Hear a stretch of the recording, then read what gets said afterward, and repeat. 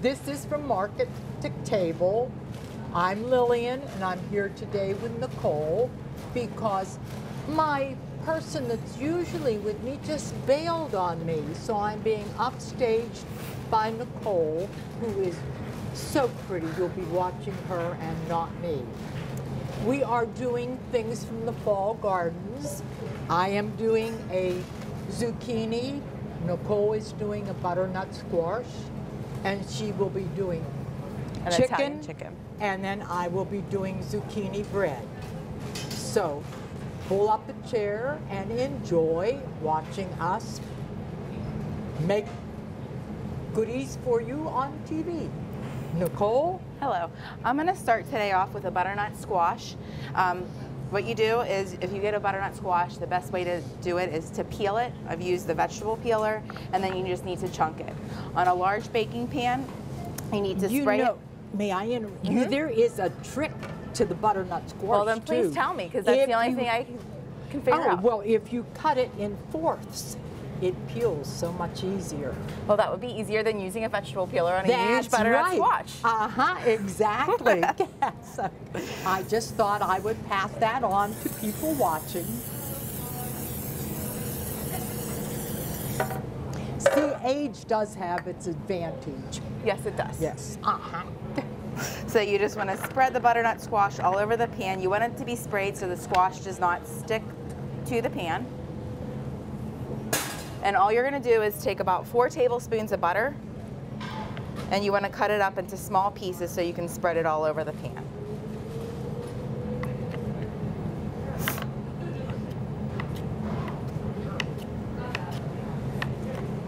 Now see, I'm lazy. She's doing it the neat way.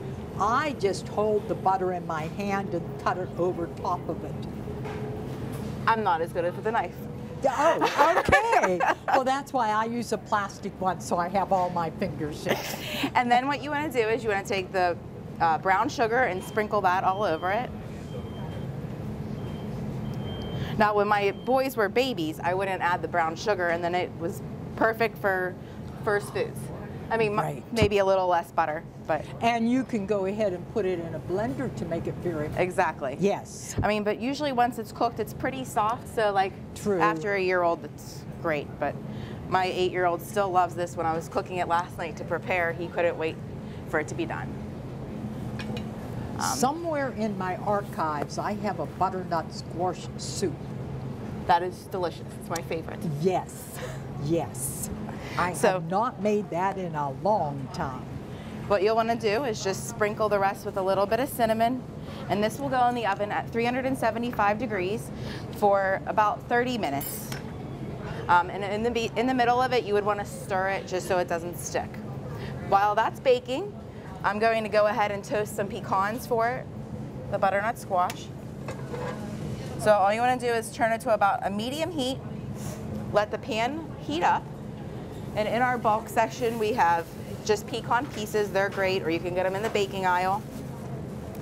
And all you'll do is place them in the pan.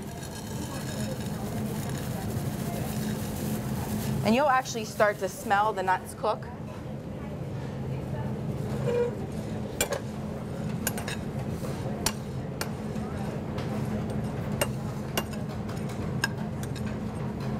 So we'll let that go. And since I did make it last night, here is the finished butternut squash in your serving dish. And we'll just let these toast up for a few seconds. Oh, you can start to smell them. Mm-hmm. That's great. That with pine nuts. We always toast pine nuts at home too to put over salads and stuff. It's super good. That's as good as roasting chestnuts. It is. I've never roasted chestnuts. I've roasted a lot of nuts, but not chestnuts. I've blown chestnuts up and had a mess. Yes, because you have to cut them, make a X in them when you roast them, or else they'll explode. Good to know. Mm-hmm. Oh, that looks so good. This is great for like Thanksgiving dinner as a side. You know, that would be a very good option for sweet potatoes. Exactly. Mm-hmm. But I don't think good. if I didn't make my sweet potato casserole, my one son would Well, be pretty disappointed. Yes, this is true also. And Nicole's family has a gluten problem, so this is also totally gluten-free. Yep. So it's a very good dish to serve for anyone that has a gluten problem. So they're pretty well toasted, and all you'll do is top it off. And then you can just stir it, and it's ready to be served. Very good. So All I will right. hand it back over to you so you Okay, can very cook your good. zucchini. Well, that's one of our fall dishes. Now our other fall dish is the stuffed zucchini. Now I have already opened the Italian sausage for the stuffing and the zucchini. Then what we need are 3 medium-sized zucchini, which I have already washed at home so that I don't, because we don't have a sink available right here. So there are my 3 zucchinis that I am going to be using. And what we need to do is make sure they don't run away. We cut the ends off, both ends. This way we have just nice squared off zucchini. We hid our waste paper basket under the table. That way we don't trip over it.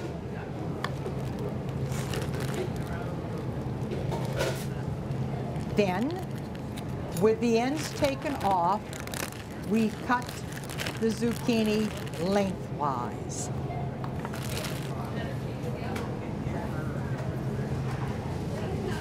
My knife is not quite as deep as my zucchini. I have trouble here at the one end. And when they are cut, then we take a spoon and we scoop out the seeds right into the bowl that we have our sausage in, because we're going to mix that in with our zucchini stuffing. And it also makes the little crevice where we're going to go ahead and put our meat. So we do this with all 3. And the reason why I picked that size zucchini is so that it fits comfortably in the pan that I plan on using. We lay them side by side in the pan.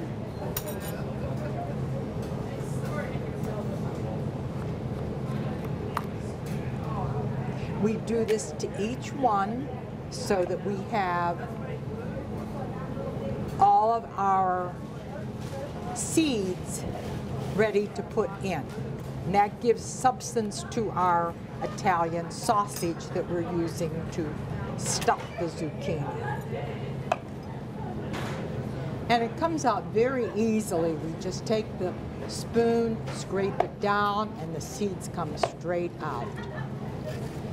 And like I said, it makes the nice little crevice there for our stuffing there. And the reason, as I said, I picked this size zucchini is because it fits, the 6 pieces will fit in this pan. You can use longer zucchini and only use maybe like 1 or 2 zucchini, depending on how many people you're planning to serve. I find using the medium or small zucchini like this, you can serve, 1 zucchini per person. And it makes just a very nice meal. If you use the larger zucchinis, you can cut them in half, and each person would get like a half of the zucchini then. Now, after you do that, then we start mixing all of our things that we have here. I've got the 3 zucchinis. We need 1 cup of breadcrumbs. And you can use seasoned breadcrumbs, gluten-free breadcrumbs, whatever type of breadcrumbs you want. You have the breadcrumbs in there. You need your garlic. And I find I cheat. I just use the minced garlic in the can, or in the jars rather than mincing mine, because 1/4 teaspoon or 1/2 teaspoon goes ahead and equals 1 clove of garlic, and it saves chopping or mincing the garlic. We also need 1/2 cup Parmesan cheese. There's my Parmesan. It was hiding.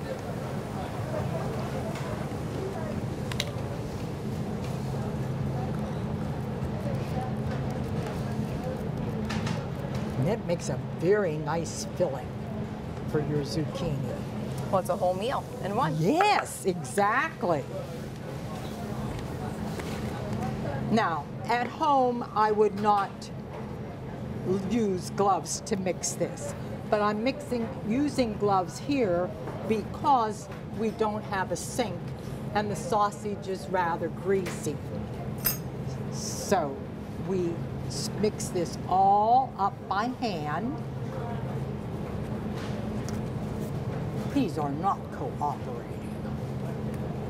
You see why we don't wear gloves at home.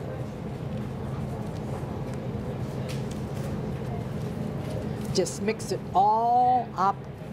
The sausage, the seeds, the breadcrumbs, the garlic.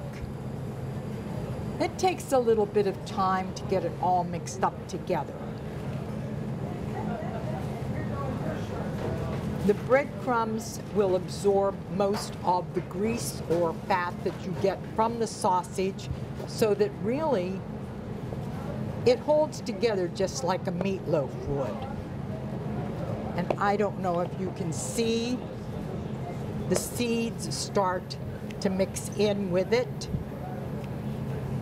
And then what you do is you just form it into logs, and it lays right in the little crevices that we made in our zucchini.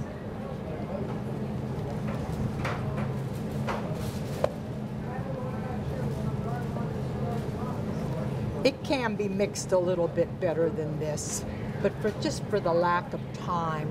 And you see, you just make them into little boats, lay them right in your zucchini, and when each one of the zucchini is filled, what you do is you pour a jar of spaghetti sauce over all of this.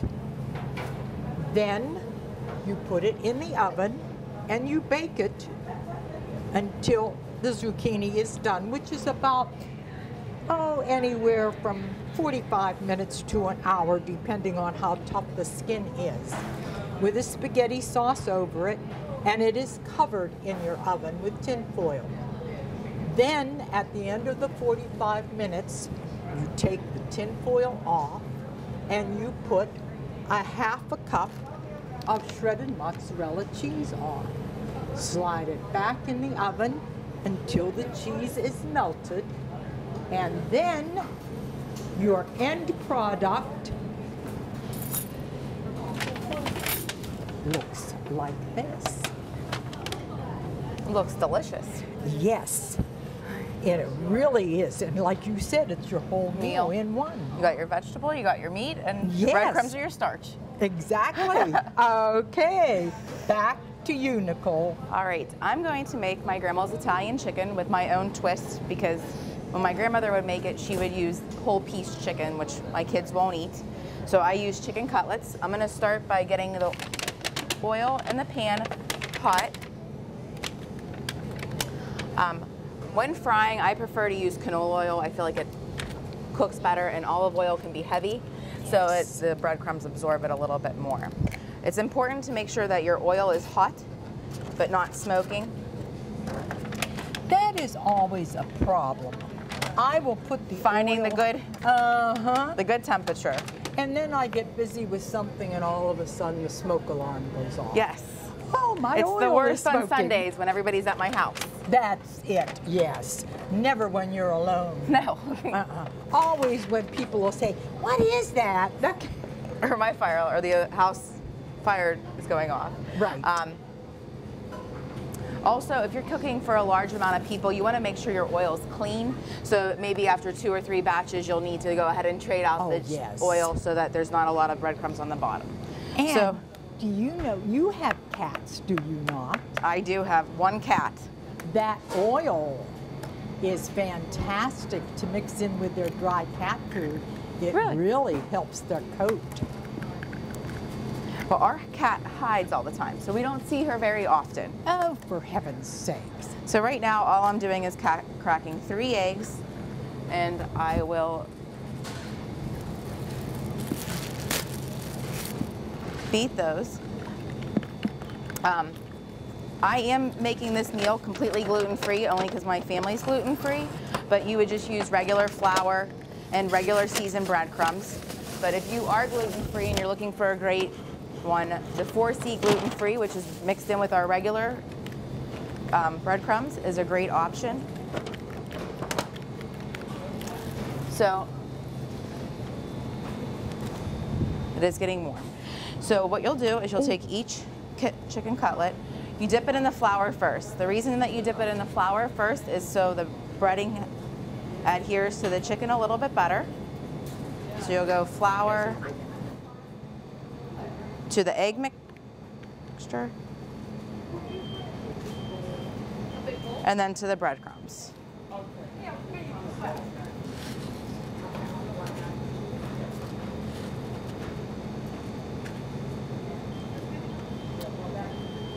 And then you'll just place each up. The oil's almost there, not there yet. So I'll go ahead and make 1 more.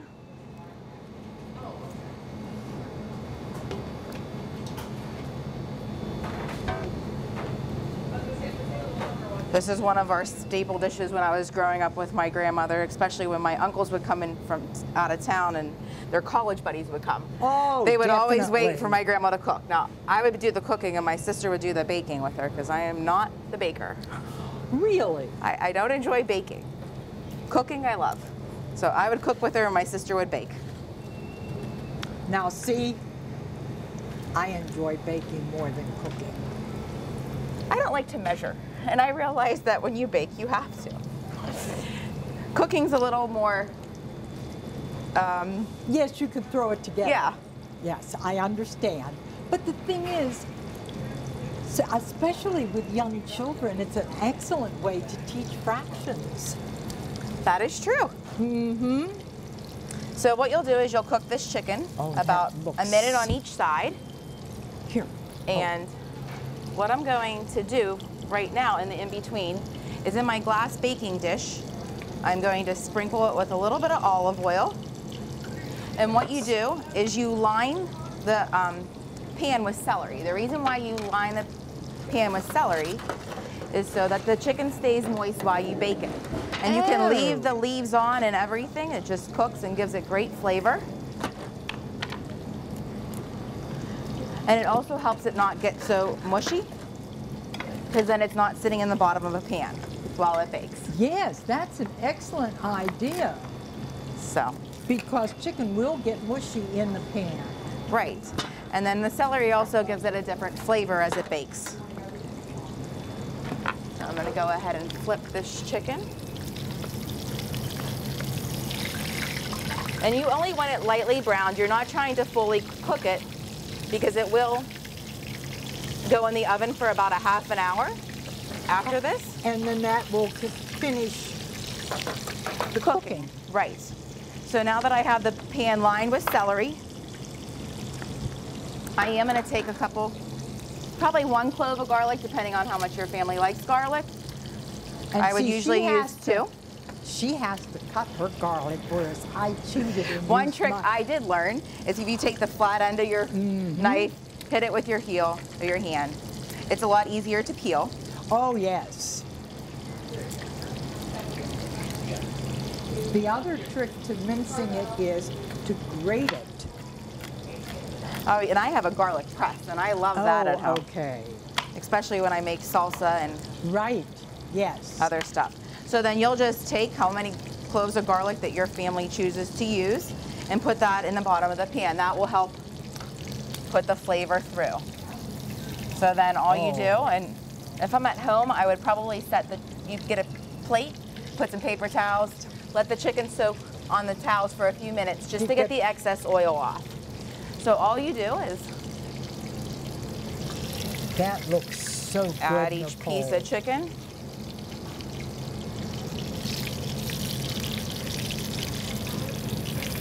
Last year when my mom turned 60, I decided to make this for her 60th birthday party because I wanted my grandma to be like a part of it even though she's not with us anymore. But I didn't realize when I was cooking for 40 people how much work that was going to be. Good So I was heavens. very happy to have this store Yes. to use the deep fryers. So now that I've finished the chicken, and you can continue, but if I just had a smaller pan, you just take sauce. Now, I cheated last night and I just used 1 jar of sauce, and then I also used diced tomatoes. It just makes it a little chunkier, Right. and I like the chunks of tomato. If you have time to make your own sauce, that's great. Or, and you know, if you made your sauce and froze it. Right, and I do that during the summer, but my That's tomatoes right. did not do very well this year, so I didn't No, have they the opportunity didn't. to make homemade sauce. So you just want to put a little bit on it. You don't want it to be saturated because you want the chicken crispy still once it comes out of the oven. Oh, that looks so good, So- Nicole. Just spread it out a little bit, and what you'll do is you'll cover it with foil, and you'll bake it at 350 degrees for about 35 minutes. At that time, you want to take it out of the oven, take the foil off, add about a cup of mozzarella cheese to the top, and you need to put it back into the oven so the cheese melts. And this is the finished product. We have such nice looking We things do. with all the tomato sauce and the cheese. Exactly. And it's super Wonder good, what and the you can calorie do. count is on those. We don't count that. Oh, that's right, because we are known for taking all the calories out of everything. Exactly. Even It's in still our chicken. bakery, we take the calories out of the Exactly. things. They don't count. It's only you're only flash frying it in the But olive yes, but oil, you and can you're tell- using canola oil, so it's more heart healthy. You took all of the calories out. For some reason, I didn't. No, but that's okay. Well, I'll hand it back over to you, and All you can right. finish up with your zucchini bread. Now, I am making zucchini bread. And I forgot my bowl, so I got one out of the cafe, and it's a little bit big, but that's okay. It will work. What we do is we take a cup of shredded zucchini.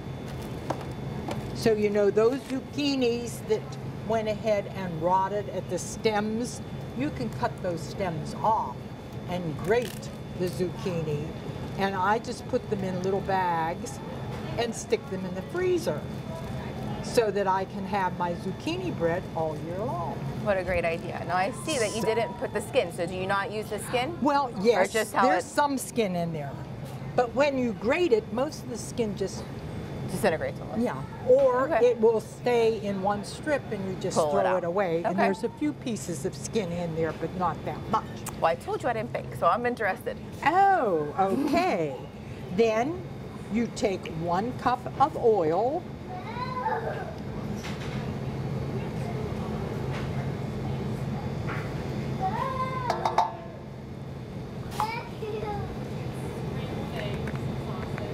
And just for the sake of not carrying the bags and everything around, I pre-measured everything at home. This is 3 cups of flour, and this is really easy because you just dump it all in the bowl at one time. This is 2 cups of sugar. Really looks messy. And 3 eggs.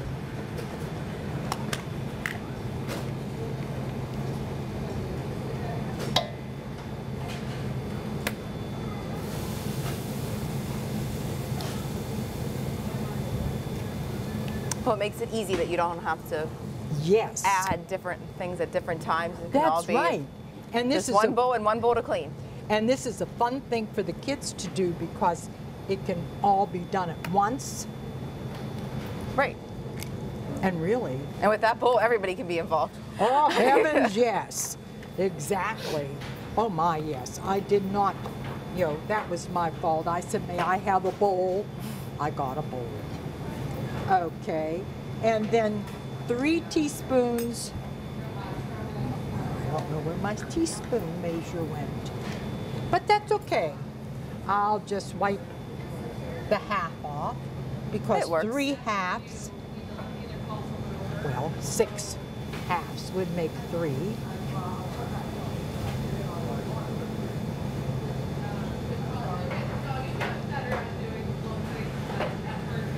Oh, that was a little bit much. That's okay. Vanilla always makes things good. When I was little, we used to add it to our milkshakes too. Oh, definitely. Like even a chocolate milkshake, it was always super good. Yes. Now, the baking powder, we use a teaspoon of baking powder, teaspoon of salt, and 3 of cinnamon. For the sake of not carrying all of those, I pre-measured at home, so that's all in here. So we just empty that in there. And then we start, and we just mix all of this up. And like I said, you know, in a smaller bowl, it mixes faster and easier. But that's okay because this is a nice big bowl and it will mix together. And you won't have a mess of the flour going anywhere. No, this is why one thing, I never use my mixer. I do it by hand because otherwise, you're right, the flour just flies everywhere. Of course, you won't know that because you don't like to bake. I have my grandmother's mixer. Really? Yes.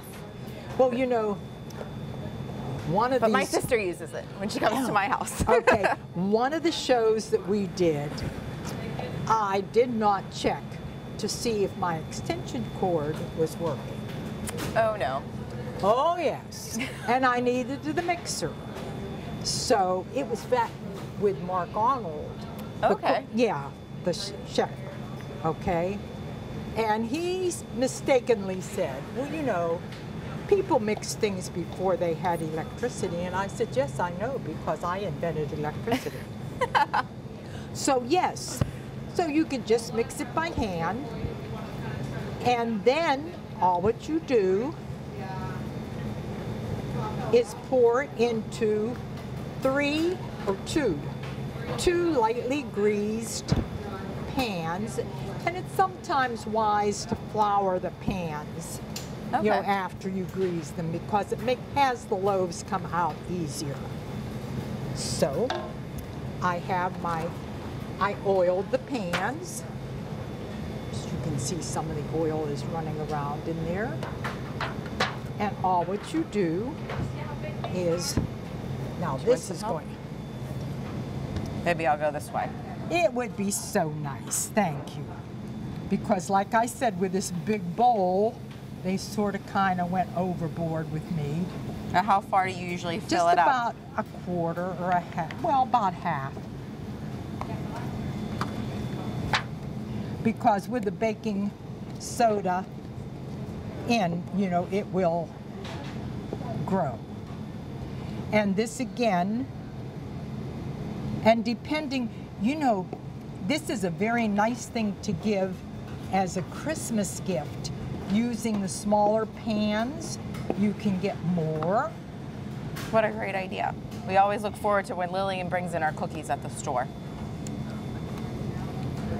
Oh, and you know, for one of the shows, I think I'm going to do that.